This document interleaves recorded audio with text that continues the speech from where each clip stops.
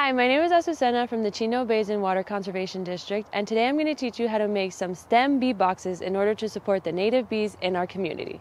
Many people don't realize that there are many different types of bees. The most common bee you'll see in your garden is the European honeybee, which did not originate here. In California, there are over 1,600 species of native bees. Many native bees can thrive in our gardens if their needs are provided for. Native bees almost never sting and are far better pollinators than the European honeybee.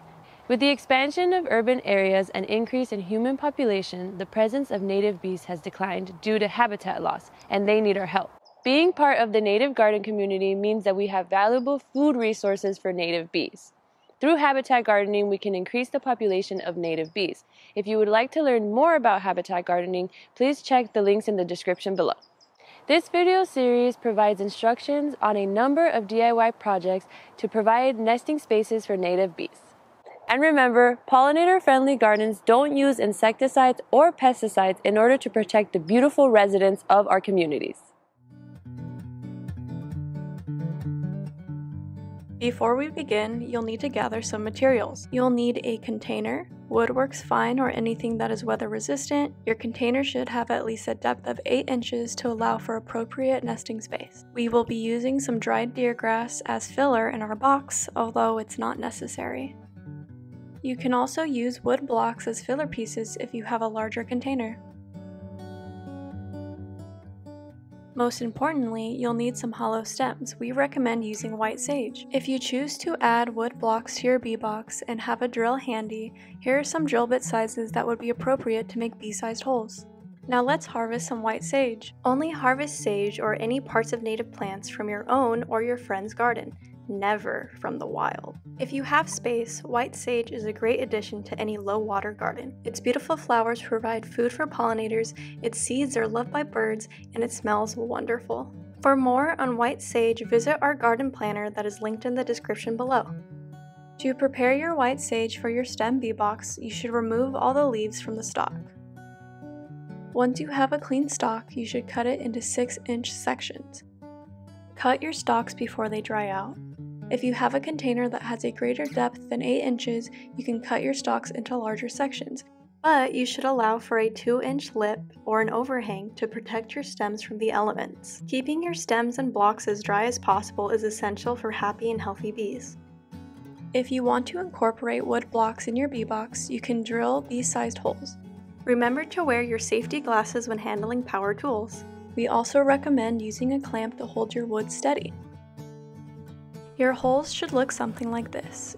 If you notice any splintering near the entrance of your holes, you should sand them down, as they can cause premature tearing in your bee's wings. You can use a thin file or a grinding stone attachment for your drill to smooth out your hole entrances. The thin file fits perfectly in your smaller sized holes. When filing, work in a circular motion. You can continue to use the thin file on your larger holes, or you could switch over to your grinding stone drill attachment. Once everything is prepared, you can put your bee box together.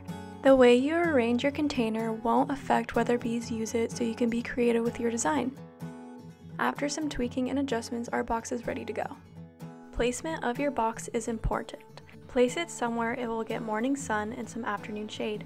If you are worried about weathering and have experience weatherproofing, feel free to apply a treatment. Make sure your box is placed somewhere secure to avoid it being knocked or blown over. Now you have an interesting garden feature that'll surely make your neighbors jealous. We have another simple option made of recycled materials that can easily fit in your garden. All you'll need is a tin can with some drilled holes for drainage and a bundle of hollow stems.